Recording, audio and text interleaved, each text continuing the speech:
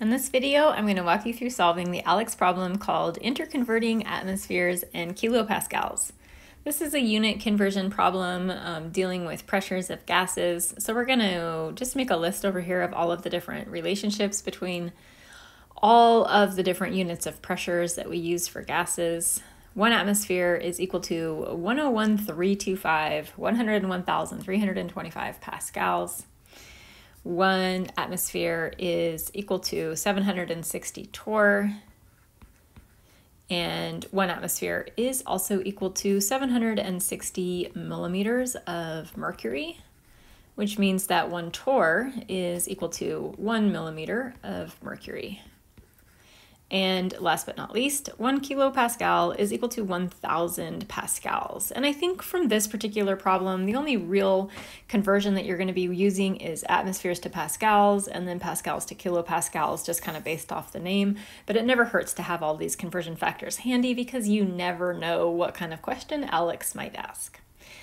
In this problem, I am being given the pressure unit 0.1663 atmospheres and being asked to convert this into units of kilopascals, which means that I want the units of atmospheres to be down on the bottom so that they cancel. There's a lot of other information in this problem.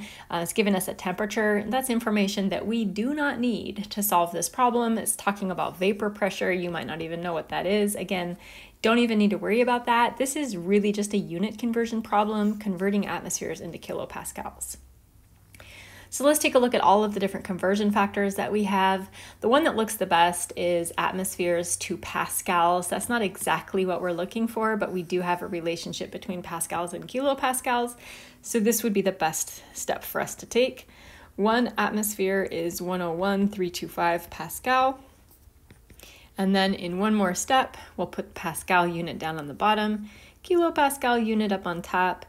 1,000 pascals is 1 kilopascal. Let's just make sure that all of these units are going to cancel. That just is a way of confirming that we've set this problem up. And now we're ready to do the math. 0.1663 times 101,325 divided by 1,000. Gives us 16.85 kilopascals. ALEKS wants the problem to 4 significant figures, 16.85.